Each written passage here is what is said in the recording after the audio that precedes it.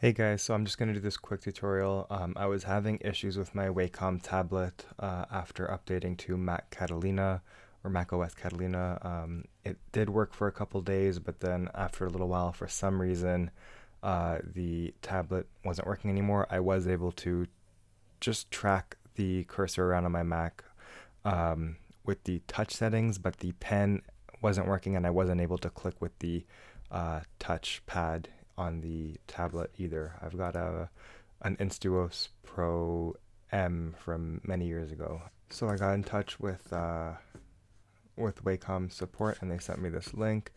And basically they said that the issue that I was having was that I needed to fix the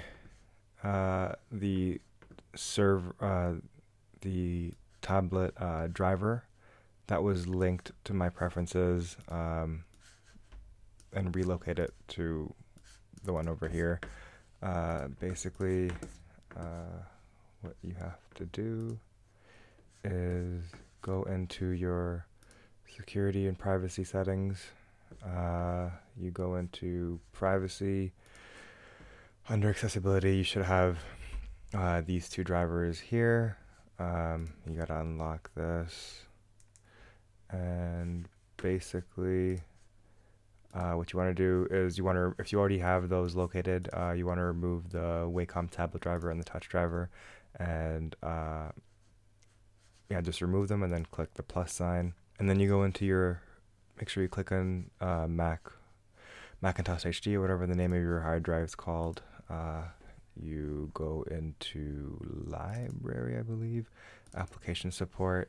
You look down for tablet, and then in tablet you have the tablet driver and the touch driver, and basically you would add these individually into your system preferences, and the tablet should start working again. I've seen a couple videos on YouTube highlighting this issue, but they didn't really say where the files were located. Just make sure you go into, again, Macintosh HD, library, application support, look for tablet, and then you've got your drivers here. You just got to add these again. Remember to remove these ones first and add those back.